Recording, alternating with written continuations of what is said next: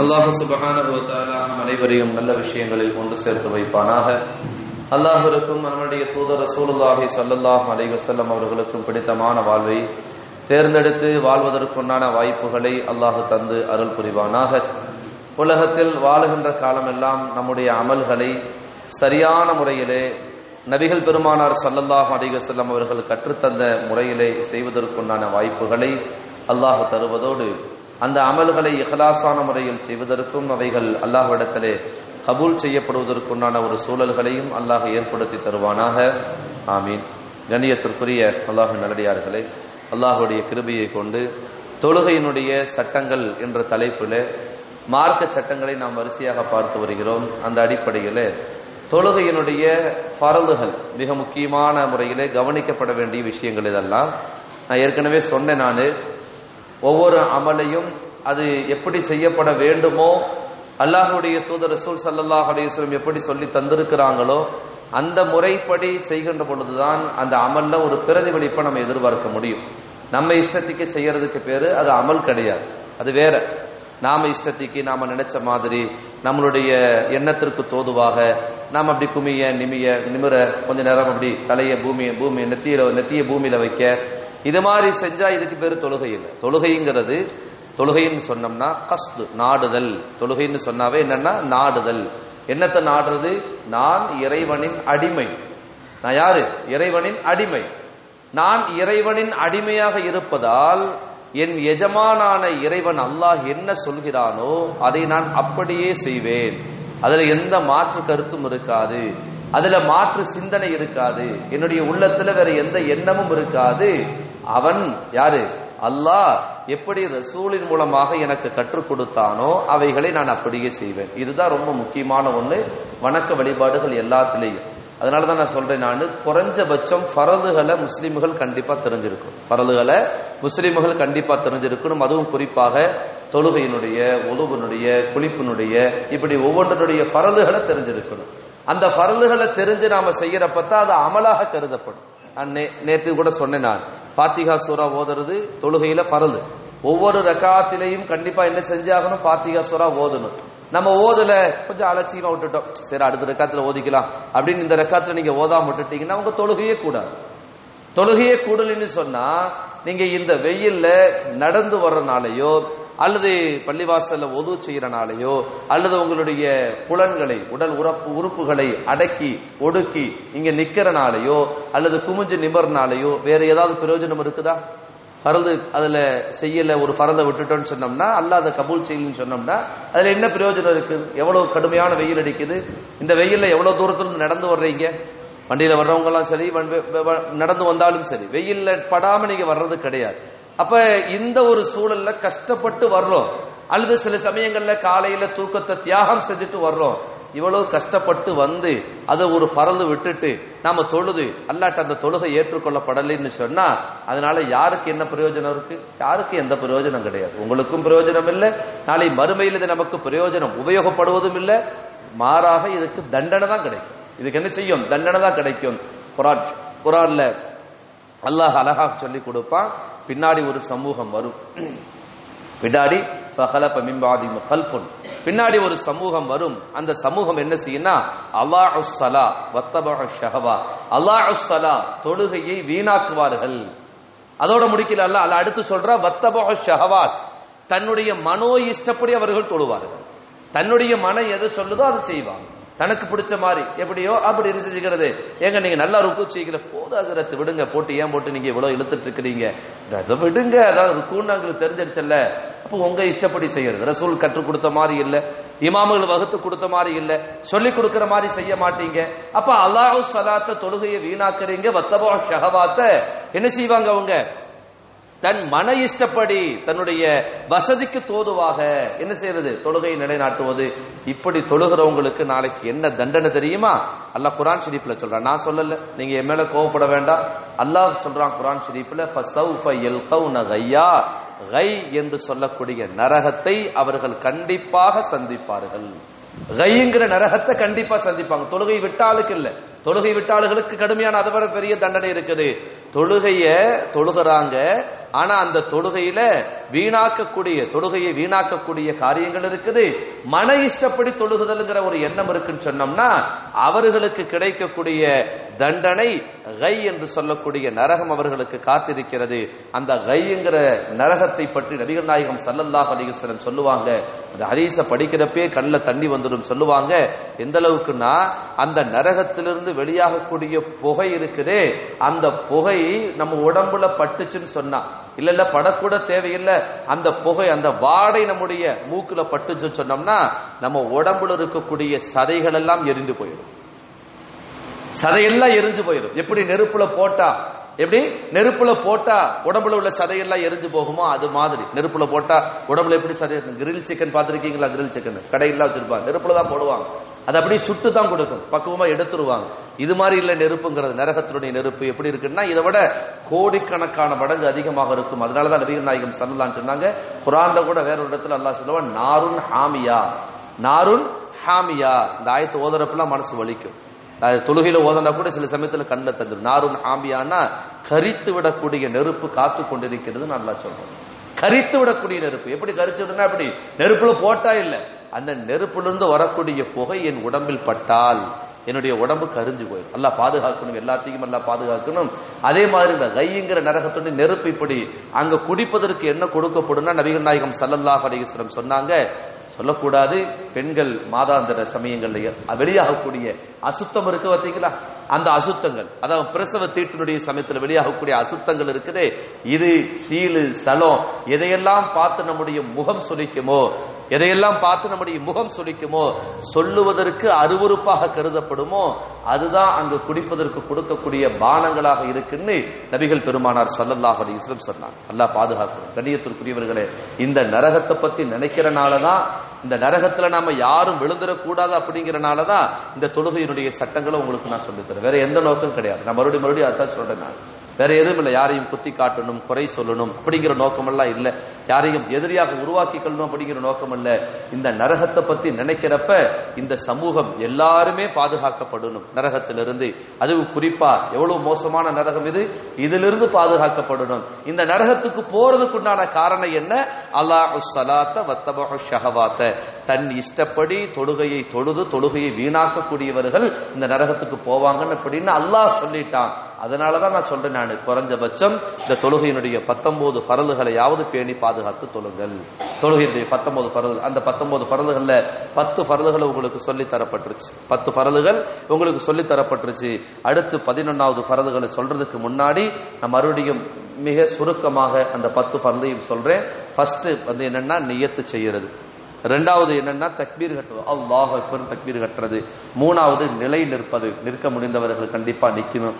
நாலாவது சூரத்துல் ஃபாத்தியாவை பிஸ்மில்லாஹ்வோடு எழுத்துகள்ல ஏற்ற இறக்கம் இல்லாம, குறைவு நெறிவு கூட்டல் இல்லாம சரியான முறையில எழுத்துகள் எந்த எழுத்தும் விடாம சரியான முறையில ஓதுறது. அஞ்சாவது என்ன அப்படின்னு கேட்டோம்னா ருக்கு செய்யறது. ஆறாவது அந்த ருக்குல இத்மினான் சொன்னா நான் ருக்கு செய்யறேங்கிற எண்ணத்தோட ஒரு மனசுல ஒரு நிம்மதி ஏற்படுறது.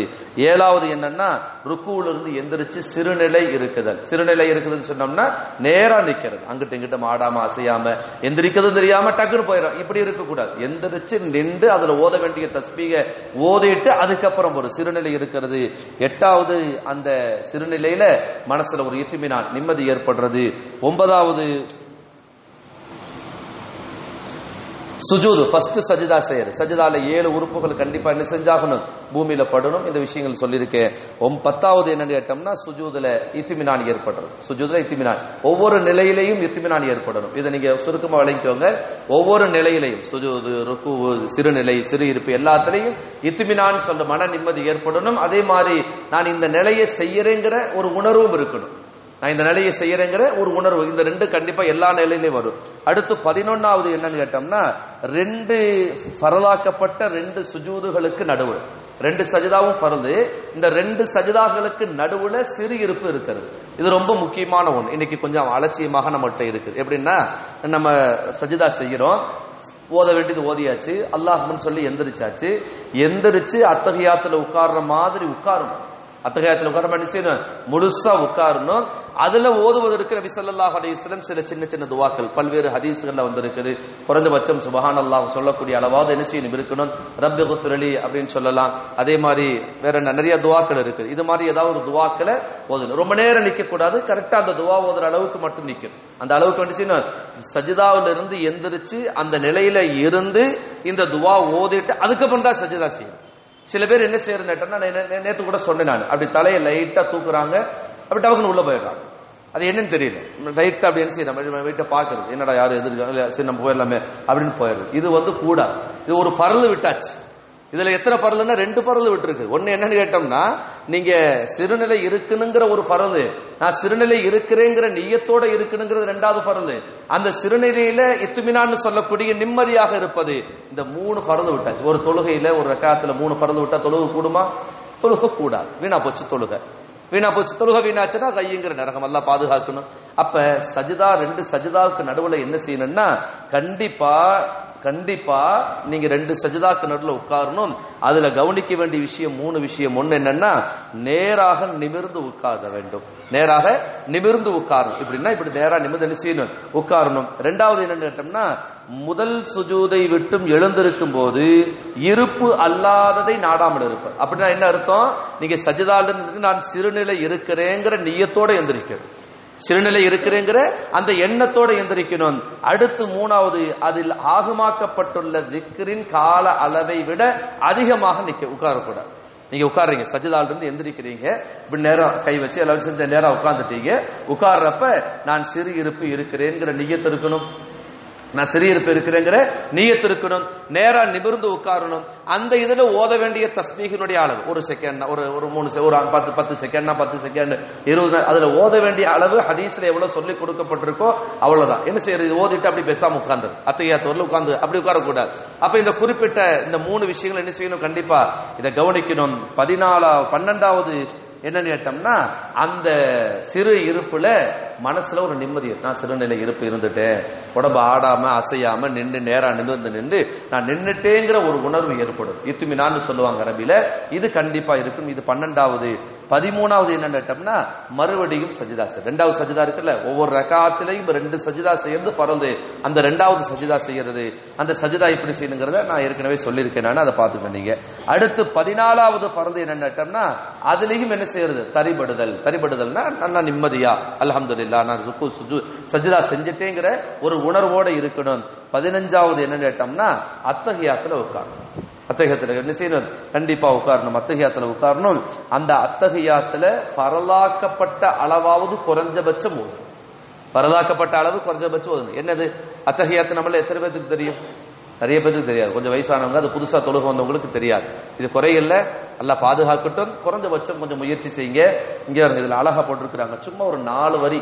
இத 4 வரி நீங்க மனப்பாடம் பண்ணா போதும். 3 வரி தான், 4 வரி கூட இல்லை. இந்த 3 வரியாவது குறைஞ்சபட்சம் நீங்க ஓதியே ஆகணும். இது பரலாக்கப்பட்டது. குறைஞ்சபட்சம் என்ன அப்படின்னு கேட்டோம்னா, அத்தஹியாத்து லில்லாஹி சலாமுன் அலைக்க ஐயுஹன் நபியு வ ரஹ்மத்துல்லாஹி வ பரகாத்துஹு சலாமுன் அலைனா வ அலா இபாதில்லாஹி ஸாலிஹீன் அஷ்ஹது அல்லா இலாஹ இல்லல்லாஹ் வ அன்ன முஹம்மதர் ரசூலுல்லாஹ். இது குறைஞ்சபட்சம். இது பரலாக்கப்பட்ட அளவு. இது பரலாக்கப்பட்ட அளவு. இந்த 3 வரி இருக்குது, இது பரலாக்கப்பட்ட அளவு. உங்களுக்கு தெரியும், இதுல எல்லாமே உங்களுக்கு தெரியும். ஆனா தர்த்தீபா ஓதாம இருந்திருப்போம், அல்லது ஏதோ கொஞ்சம் சின்னதுன்னு மறந்து இருக்கும். இவர்தான் அதை குறைஞ்சபட்சம் என்ன செய்யணும்னா, இதை கண்டிப்பா எழுதி வச்சாவது மனப்பாடம் பண்ணிக்கணும். இதை ஓதலைனாலும் தொழுக கூடாது. ஏன்னா இது பரல். எனக்கு தான் தெரியலையே, நான் வயசாயிருச்சே, உனிமேல் எப்படி மனப்பாடம் பண்றது அப்படின்னு சொல்லிட்டு இன்னும் வயசை போக்கிட்டே இருந்தோம்னா, நாளைக்கு அல்லாஹ் இதுக்குன்னு தனியா கேள்வி கேட்பான். உங்களுக்கு டைம் கொடுத்தனே மனப்பாடம் பண்றதுக்கு, நீங்க மனப்பாடம் பண்ணீங்களா அப்படின்னு அல்லாஹ் அதுக்கும் கேள்வி கேட்பான். அதனால அதுல இருந்து அல்லாஹ் நம்மளை பாதுகாக்கட்டும். குறைஞ்சபட்சம் அத்தஹியாத்து லில்லாஹி சலாமுன் அலைக்க ஐயுஹன் நபி வ ரஹ்மத்துல்லாஹி வ பரகாத்துஹு சலாமுன் அலைனா வ அலா இபாதில்லாஹி ஸாலிஹீன் அஷ்ஹது அல்லா இலாஹ இல்லல்லாஹ் வ அஷ்ஹது அல்லா இலாஹ இல்லல்லாஹ் வ அன்ன முஹம்மதர் ரசூலுல்லாஹ். இது குறைஞ்சபட்சம். இது நீங்க நிரப்பமா ஓதுறதாக இருந்தா, அத்தஹியாத்துல் முபாரகாத்துஸ் ஸலாவாத்துத் தய்யிபாத்து லில்லாஹி அஸ்ஸலாமு அலைக்க ஐயுஹன் நபி வ ரஹ்மத்துல்லாஹி வ பரகாத்துஹு அஸ்ஸலாமு அலைனா வ அலா இபாதில்லாஹி ஸாலிஹீன் அஷ்ஹது அல்லா இலாஹ இல்லல்லாஹ் வ அஷ்ஹது அன்ன முஹம்மதர் ரசூலுல்லாஹ். இது என்ன செஞ்சாகணும், கண்டிப்பா நீங்க இது ஓதியே ஆகும். குறைஞ்சபட்சம் அது ஓதணும். அதுல எது விட்டுட்டா தொழுகை பாத்திலாயிரும். அப்படி இல்ல உங்களுக்கு நிரப்ப ஓதணும் இது ஓதணும். இதுல கவனிக்க வேண்டிய விஷயம் என்னன்னு கேட்டோம்னா இதுலயும் எழுத்துக்களை பேணி பாதுகாத்து ஓதணும். அதே மாதிரி ஷத்து, ஜேரு, ஜபரு இதுகளை பேணி பாதுகாத்து ஓதணும். ஜபர் அதுக்கடுத்து வரிசீக்கிரமாக ஓதணும், தொடரா ஓதணும், முன்ன பின்ன ஓதக்கூடாது. அத்தஹியாத்து அப்புறம் சரி அஸ்ஸலாமு அலைக்க அப்புறம் அஸ்ஸலாமு அலைனா வலைபா அப்படின்னு நினைச்சு கூடாது. விட்டு விட்டு மாத்தி மாத்தி ஓதக்கூடாது. எப்படி சொல்லப்பட்டிருக்குதோ வரிசீக்கிரமாக இது மாதிரி தான் நீங்க ஓதணும். இதை என்ன செஞ்சிடக்கூடாது, மாத்தி மாத்தி ஓதக்கூடாது. இதெல்லாம் கவனிக்கணும். அடுத்து 16வது சுன்னத் என்னன்னா பிந்தின அத்தஹியாத்தில், அதாவது கடைசி இருக்கு பாத்தீங்களா, கடைசி இருப்பு இருப்பது. கடைசி இருப்பு இதுல 2 நிபந்தனை. ஒண்ணு கோணல் இல்லாமல் உட்காரப்ப என்ன செய்யணும், நேரா எப்படி அழகா உட்காருன்னு சொல்லி கொடுக்கப்பட்டிருக்குது அந்த முறைப்படி உட்காரணும். ரொம்ப ஓவரா வளைஞ்சிக்க கூடாது, ரொம்ப நேரா இப்படி திரும்ப கூடாது, அப்படி முன்னாடி சாஞ்சுக்கிட்டு குப்பரக்கா விழுகிற மாதிரி அது மாதிரி இது மாதிரி எதுவுமே இருக்கக்கூடாது. நேரா அல்ஹம்துலில்லாஹ் எப்படி உங்களுக்கு முடியுமோ எவ்வளவு தூரம் நல்லா செய்ய முடியுமோ அவ்வளவு தூரம் நல்லா செஞ்சிடும். சுருக்கமா உங்களுக்கு உடம்பு முடியல, வயசாயிருச்சு, கொஞ்சம் லைட்டா இப்படித்தான் உட்கார முடியும். சில பேர் சஜிதா அத்தஹியாத்துல உட்கார முடியல, மூட்டு வலி இருக்குது. அல்லாஹ் உங்களுக்கு ஷிஃபாவை தரட்டும், ஆரோக்கியத்தை தரட்டும். ஆமீன் சொல்லுங்க. அல்லாஹ் உங்களுக்கு ஆரோக்கியம் தரட்டும். மூட்டு வலி இருக்கு, நேரா உட்கார முடியல, எவ்வளவு தூரம் முடியுமோ அவ்வளவு தூரம் அல்லாஹ்வுக்கு பயந்து நேரா உட்கார்ந்தணும். இது ரொம்ப முக்கியமான விஷயம். கோணல் இல்லாம உட்காரணும். அதே மாதிரி சஜிதாவிலிருந்து எந்திரிக்கிறப்ப நான் இப்ப அத்தஹியாத்து இருக்கிறேன் அப்படிங்கிற நியத்தோட எந்திரிக்கிறேன். நான் இப்ப அத்தஹியாத்து இருக்கிறேன், வேற எந்த நோக்கம் எனக்கு இல்ல, அத்தஹியாத்து தான் இருக்கிறேன் அப்படிங்கிற நியத்தோட எந்திரிச்சு உட்காரணும். இது ரொம்ப கவனிக்க வேண்டிய விஷயம். அதுக்கடுத்து 17வது ஃபர்து என்னன்னா அத்தஹியாத்து ஓதுறப்ப கண்டிப்பா ஸலவாத்து ஓதும். ஷாஃபி மதுஹப்ல இது சட்டம் ஃபர்து. அது ஹனஃபி மதுஹப்ல ஓதக்கூடாது. ஹனஃபி மதுஹப்ல ஓதக்கூடாது. ஏன்னா அவங்க இதுல வேற சட்டம். அதுக்கு ஹதீஸ் இருக்கு, இதுக்கு ஹதீஸ் இருக்கு. இன்ஷாஅல்லாஹ் உங்களுக்கு பின்னாடி வாய்ப்பு இருக்கிறப்ப 2 ஹதீஸையும் நான் சொல்லுவேன் இன்ஷாஅல்லாஹ். நீங்க ஒன்னும் குழம்பிட வேண்டாம். ஷாஃபி ஹனஃபிங்கிறது சண்டை போடுறாங்க. 2 பேர்த்துக்கும் அவங்களுக்கு கிடைச்ச ஹதீஸை கொண்டு அமல் செய்யறாங்க. 2 ஹதீஸுமே சஹீஹான ஹதீஸ் தான், எந்த விதமான மாற்று கருத்தும் இல்ல. அவங்க உங்களுக்கு கிடைச்ச ஹதீஸை கொண்டு அமல் செய்யலாம். இது குர்ஆன் நமக்கு சொல்லுது. வலிக்குல்லி விஜுஹத்தன் ஹுவ முவல்லிஹா, ஒவ்வொருத்தருக்கும் ஒரு காரணம், அதை எடுத்து செய்கிறாங்க. ஹைரானது எதுவோ அதை நாம எடுத்துக்கணும் அப்படின்னு நமக்கு அல்லாஹ்வே சொல்லி தர்றோம். அப்ப ஃபரலாக்க அதாவது அத்தஹியாத்துல உட்கார்றப்ப குறைஞ்சபட்சம் ஸலவாத்து எப்படி அல்லாஹும்ம ஸல்லி அலா முஹம்மது இதையாவது ஓதணும், அல்லது ஸல்லல்லாஹு அலா முஹம்மது ஓதலாம், அல்லது ஸல்லல்லாஹு அலா ரசூலிஹி ஓதலாம், ஸல்லல்லாஹு அலா நபி ஓதலாம். இது மாதிரி ஏதாவது ஒண்ணு கண்டிப்பா என்ன செய்யணும், அத்தஹியாத்துல ஒரு வாசகமாவது கண்டிப்பா சேர்த்தே ஆகணும். ஒரு சின்ன வாசகத்தையா என்ன செய்யணும், கண்டிப்பா ஸலவாத்து ஓதியாகணும். இது ஒரு ஃபர்து. இது 17வது ஃபர்து. 18வது ஃபர்து என்னன்னா சலாம் கொடுப்பது. 18வது ஃபர்து என்னன்னா முந்தின சலாம் கொடுப்பது. எழுத்துக்களை சரியா சொல்லணும். அஸ்ஸலாமு அலைக்கும் வரஹ்மத்துல்லாஹி வபரகாத்துஹு, அப்படிதானே? அஸ்ஸலாமு அலைக்கும், சலாம் அலைக்கும் சொல்லக்கூடாது, சலாம் அலைக்கும் சொல்லக்கூடாது. எப்படி சொல்லணும், அஸ்ஸலாமு அலைக்கும். ஷத்த கரெக்டா உச்சரிக்கணும். வெறும் சலாம் அலைக்கும். சில சமயங்கள்ல சில பேர் சலாம் சொல்றப்ப அப்படி தெரியும், நம்ம காதல விழுகும். ஆனா அவங்க அஸ் அப்படின்னு சொல்றது காதல விழுகாம போகலாம். உடனே என்ன செஞ்சிடக்கூடாது, ஹஜ்ரத் அவர் இப்படி சொல்றாரு, அந்த இமாம் சொல்றாரு, அதை குறையெல்லாம் கண்டுபிடிக்கணும். நம்ம தொழுகிறப்ப நம்ம என்ன செய்யணும், அஸ்ஸலாமு அலைக்கும் அப்படின்னு கரெக்டா சலவாத் என்ன செய்ய சலாம் சொல்றப்ப இதை பேணி பாருங்க. இமாம்கள் எல்லாம் சரியாத்தான் ஓதுவாங்க, யாரும் குறைய ஓத மாட்டாங்க. நம்ம காதல சில முன்ன பின்ன விழுந்திருக்கலாம், அதை குறைய எடுக்கக்கூடாது. பொதுவாக நான் இதை அடிக்கடி சொல்றேன். ஏன்னா இன்னைக்கு நிறைய பேர் சட்டங்களை எதுக்காக கேட்கறாங்கன்னு கேட்டோம்னா, வேற யார்த்தையாவது இது குறை இருக்கான்னு கண்டுபிடிக்கிறதுக்காக சட்டம் கேட்கறாங்க. நல்லா பாதுகாக்கும். நம்மகிட்ட சரியா இருக்குதா அப்படிங்கிறதுக்காக தான் இது சொல்லி தரப்படுறது. வேற எந்த நோக்கம் இல்லை. அவரு கரெக்டா செய்யறாரா, இவர் தப்பா செய்யறாரான்னு பாக்குறதுக்கு இல்ல, நான் சரியா செய்யறேனா அப்படிங்கிறதுக்காக. அதனால சொல்றேன் நானு, சலாம் கொடுக்கிறப்ப அஸ்ஸலாமு அலைக்கும் வரஹ்மத்துல்லாஹி வபரகாத்துஹு அதான் சொல்றாங்க. எழுத்துக்களை சரியா உச்சரிக்கணும், ஷத்துகளை சரியா உச்சரிக்கணும், தொடராக சொல்லணும். அஸ்ஸலாமு அலைக்கும் வரஹ்மத்துல்லாஹி, அவ்வளவுதானே, பரக்காத்து வராது. அஸ்ஸலாமு அலைக்கும் வரஹ்மத்துல்லாஹ், அவ்வளவுதான். ஜனாசா தொழுகையில பரக்காத்து வரும். சாதா சொல்றப்ப சலாம் சொல்றப்ப அஸ்ஸலாமு அலைக்கும் வரஹ்மத்துல்லாஹி பரக்காத்து வரும். அஸ்ஸலாமு அலைக்கும் வரஹ்மத்துல்லாஹ், அவ்வளவுதான் முடிஞ்சு. இதை என்ன செய்யணும், தர்த்தீபா சொல்லணும். அஸ்ஸலாமு அலைக்கும் அஸ்ஸலாமு வரகாத்து அலைக்கும் மாற்றி சொல்லக்கூடாது. அதே மாதிரி குறைஞ்சபட்சம் தன் காதுக்கு கேட்கும்படியாவது சொல்லியாகும். தனியா தொழுகிறவங்க இமாம்னா அவங்க சத்தமா தான் சொல்லுவாங்க, எல்லாத்துக்கும் கேட்கறதுனால இருப்புலையே சொல்லி முடிச்சிடும்.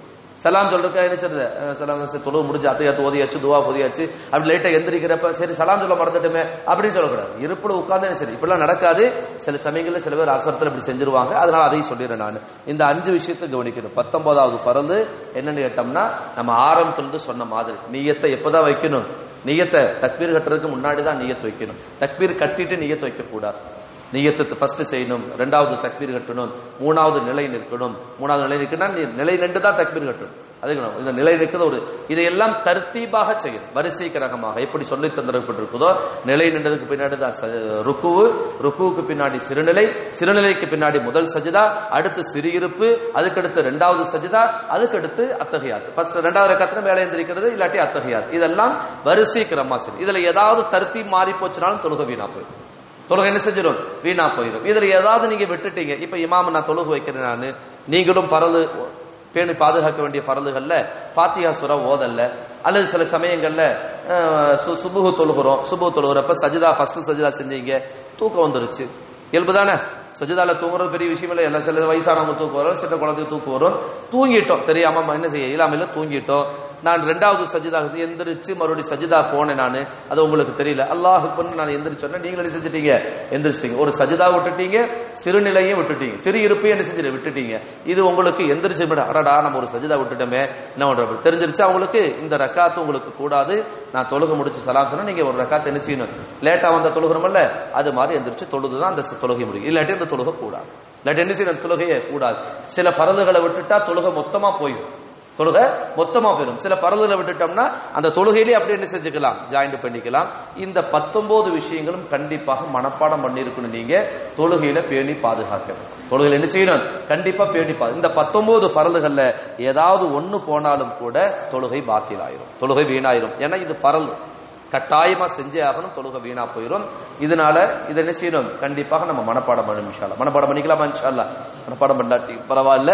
அந்த தர்த்தீபா நம்ம செஞ்சுட்டே இருந்தா ஞாபகத்துல இருக்கும். தர்த்தீபா கரெக்டா செஞ்சுட்டே இருந்தா ஞாபகத்துல இருக்கும். இன்ஷா அல்லாஹ் விளங்குச்சா? சொன்னது விளங்குச்சா? அவங்க எல்லாத்துக்கும் இதுல ஏதாவது சந்தேகம் இருந்தா கேளு. இந்த விஷயங்கள் இப்ப நடத்தினதுல ஏதாவது சந்தேகமா இருந்தா கேளு.